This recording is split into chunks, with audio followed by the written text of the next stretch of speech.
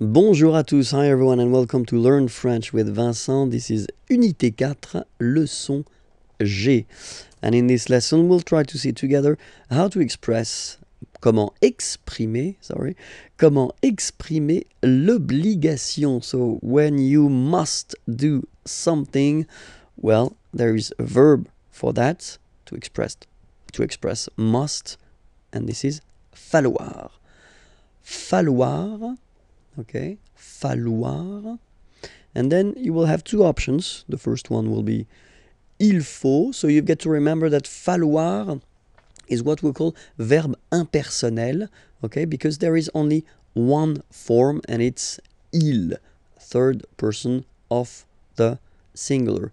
Il faut. Okay, so je, tu, nous, vous, etc.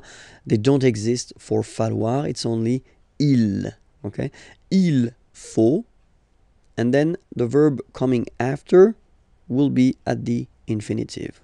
Okay, so that's the way to express to must. Okay, and then, or to have to if you want, il faut. Okay, same form, but then you will add after that un nom, a noun. Okay, so whether a verb at the infinitive form or then a noun. So we'll see a few examples now. So the first scénario, as we would say in French, is falloir plus infinitif. Okay, so here, il faut respecter les règles. All right, il faut respecter, so to respect, les règles, the rules. Il faut respecter les règles. All right, and then another option. So I've been putting here and here the two parts of the negative form. Il ne faut pas fumer. Fumer is to smoke. Ici, here. Il ne faut pas fumer ici. Okay, so now we'll see the way it works with a noun. And here, for instance, il faut. So still il faut, remember, as I said, it's only il faut, so it's a verbe impersonnel. Okay, une carte d'identité.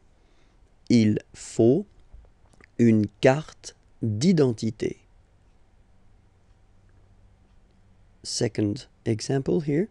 Il faut un parapluie, umbrella, un parapluie, car, because, il pleut. It's raining. It rains. Il faut un parapluie, car il pleut. Alright? So, it was short and I hope clear. It was Unité 4, leçon G. Remember that here, that's the name of the channel, Imagier on YouTube. You can find the next lessons, of course, and then the previous lessons. And if you go on the website, you can find more material. Have a great day. Bye bye.